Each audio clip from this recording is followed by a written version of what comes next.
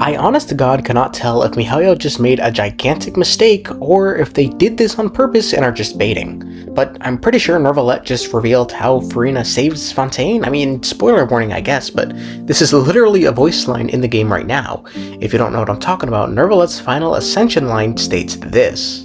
Now that I have reclaimed one of the 7 authorities from the hands of the usurpers, I have regained my true form. I am now a fully fledged dragon, powerful enough to judge the rest of the gods. My final destiny is to judge the usurper king in the heavens above.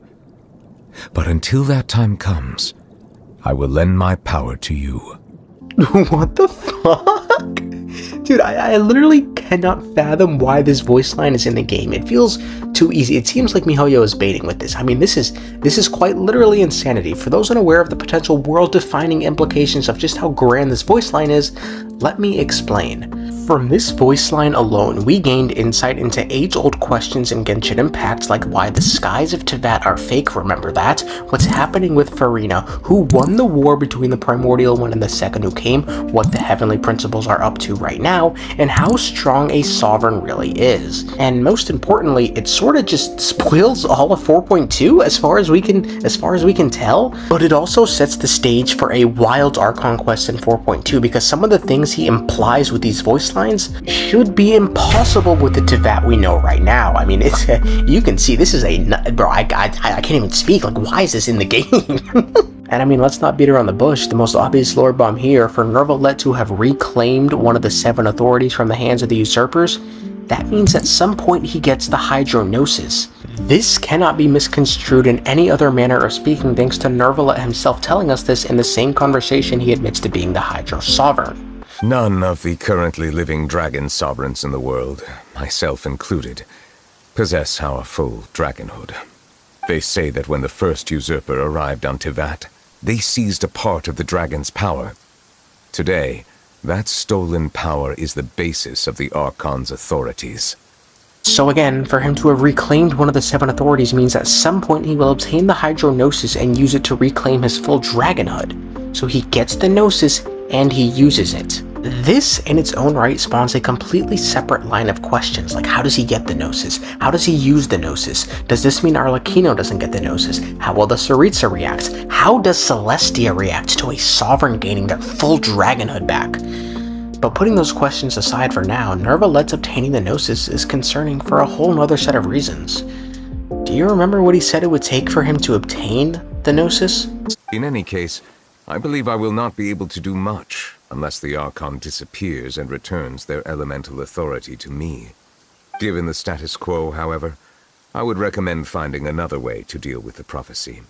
So it's a two-parter. He needs the status quo to change and the Archon to disappear.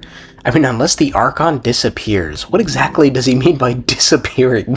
It sounds like a 1920s mob boss, and I mean, this has absolutely horrific implications for Focalors' well-being in the future. Now, I'm not saying he kills her for the Gnosis, but bro. And a quick note, the current line of thinking is that Focalors may have split herself into 2 beings. The Furina we see today, who seems to lack a certain aspect of divinity, but tries to make up for it by constantly putting on a performance, acting, you could say. But when push comes to shove, she folds.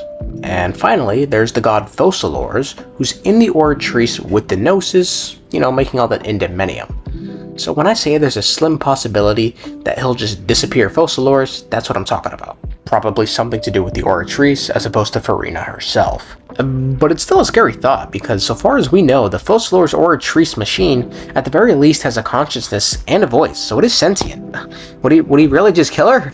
But then again, maybe because Furina and Focalors are split, they join back together somehow, some way, and just give him the Gnosis because they don't need it anymore?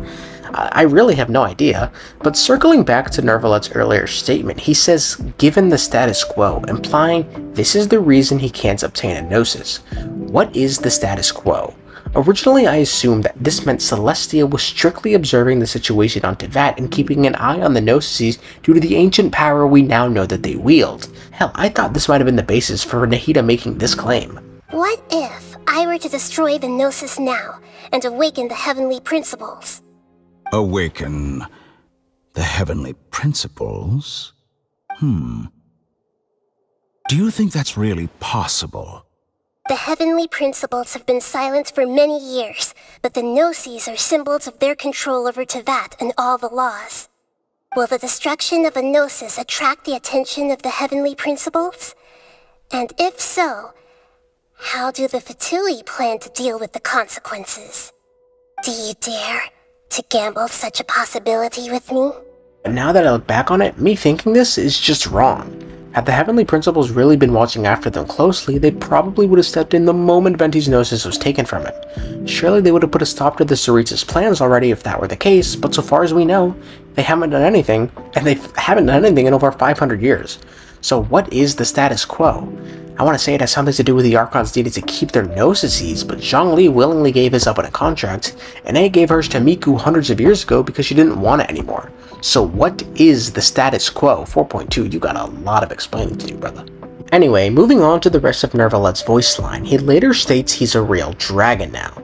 I have regained my true form. I am now a fully fledged dragon, powerful enough to judge the rest of the gods. Powerful enough to judge the rest of the gods. He could have said anything, but he chose this particular phrase. Something that is not unique to us at all. We've heard it 2 other times, in fact. But when there are valid grounds, I will not only judge travelers from abroad, but even the gods of other lands. The god of justice lives for the spectacle of the courtroom, seeking to judge all other gods. Something particularly interesting to note, however, is the description of the Varunda Lazarite gemstone. In it is a quote from Focalors which states, "My ideals have no stains, I must correct you. People here bear no sins in the eyes of the gods, only laws in the tribunal can judge someone. They can judge even me, so praise my magnificence and purity." A better translation of the Chinese version, however, states people here bear no sins against the gods, meaning the people have done nothing to offend Celestia. However, that's not what I wanted to touch on. The final sentence, "they can judge even me, so praise my magnificence and purity," makes a lot of sense now. Before, it was thought that Furina was going to be the one to judge the other gods. She said so herself. But now we know for a fact that Neuvillette is going to be the one judging the other gods. I mean, he literally says so. And eventually, the primordial one. Somehow. I think back to when we first stepped foot in Fontaine. All the people were doing were praising Furina. They love her everywhere she goes. She's the star of the show, and we know she deeply cares about what others think of her.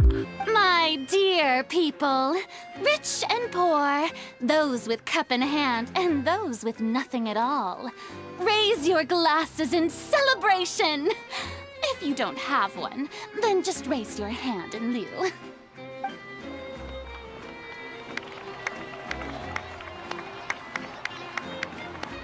As you can all see, 2 unfamiliar travelers have arrived in our nation. Come, let us make a toast in honor of this traveler and her companion who have journeyed here from distant lands.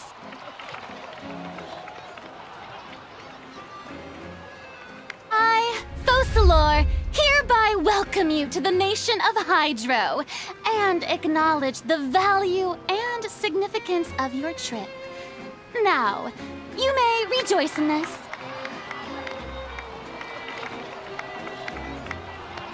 Originally, I thought it may have been simply she wants to seem perfect in the eyes of the people, but now it seems like she's trying to paint the best picture of herself before Judgment Day arrives. Now finally, Neuvillette says he's working his way up to judge the Usurper King in the high heavens.